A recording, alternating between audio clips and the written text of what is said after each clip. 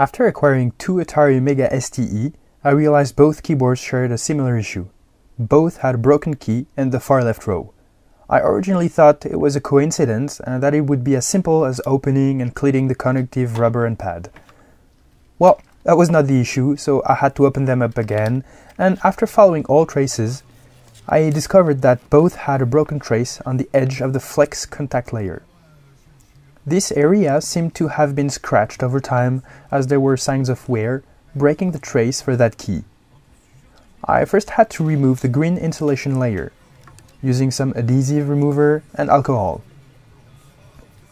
Once dry, I tried to apply some solder, but only made it worse by melting the plastic. That was quite predictable. My second option was to apply some desoldering braided wire and tape it to force contact, but that also failed as contact broke every time I released pressure.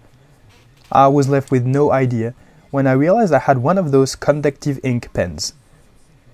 After some additional cleaning, I redrew the trace with it, and you guessed it, that worked perfectly. This was a real lifesaver, as I couldn't see any other way to fix this without damaging the layer even more. I then taped the area to protect it. This really worked well for me. Thanks for watching, and see you in my next video.